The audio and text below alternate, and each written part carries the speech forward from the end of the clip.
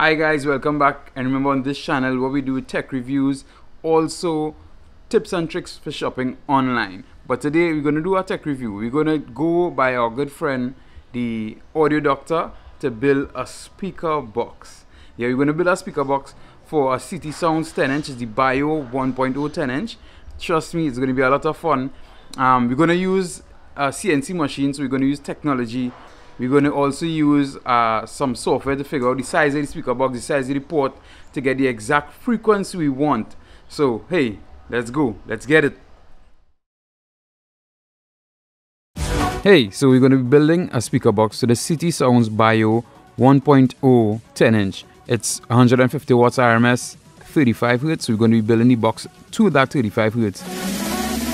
So we're going to go to the City Sounds website to get the dimensions for the box, so we know we wouldn't be going beyond its parameters.